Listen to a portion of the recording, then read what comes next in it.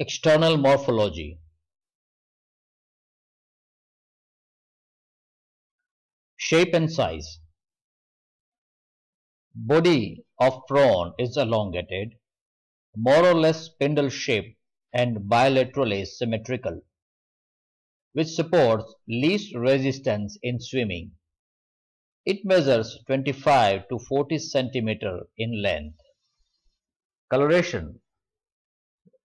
Prawns are semi-transparent and white at young stages, but the adults are differently tinted according to the species. Generally, color is dull pale blue or greenish white, brown, orange-red patches. Segmentation. Adult prawn is clearly divided into 19 segments, it also called somites. The segments are arranged into two main regions, cephalothorax and abdomen. Cephalothorax. Cephalothorax consists of 13 segments. It is a large, rigid, unjointed and more or less cylindrical in shape. The joints between segments are obliterated. Cephalothorax has two parts, head and thorax. Head consists of 5 segments, while thorax comprises 8 segments. Abdomen. It is well developed and jointed. It is composed of 6 distinct movable segments and a terminal plate or telson, which is not considered as a segment because of post-segmental origin. Abdominal segments are dorsally rounded, laterally compressed and normally bent under the cephalothorax so that the animal looks bent in shape. The abdomen looks almost circular in a cross section. Each abdominal segment carries a pair of jointed appendages called pleopods or swimmerets.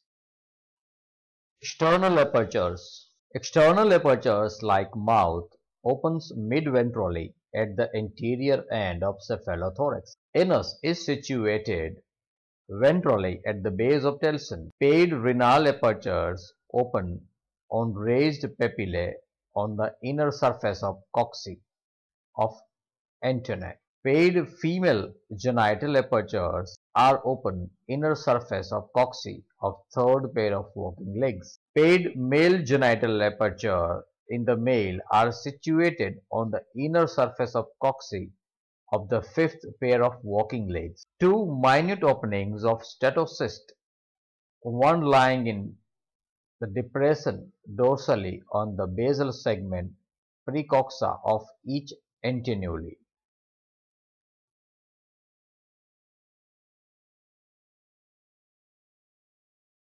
Exoskeleton. The whole body covered by a hard protective calcareous shell or exoskeleton. It is composed of chitinous cuticle which becomes variously tinted by the deposition of lime salt and sclerotine. The exoskeleton comprises several hardened plates called sclerites. Cephalothoracic sclerites. All the sclerites of dorsal and lateral side of cephalothorax unite to form a single large and continuous dorsal shield. The anterior and somewhat triangular region extends forward over the head called rostrum. Below the rostrum, a stalked, jointed and movable compound eye situated. Just behind and below the anterior antennal spine, the posterior hepatic spine situated. The posterior region of dorsal shield is termed carapace. On either side of thorax, it slinks down, gill cover. Abdominal sclerites. The sclerite of each abdominal segment is separate, with movable joints. In each abdominal sclerite, its dorsal broad plate is called as tertium, and ventral narrow transverse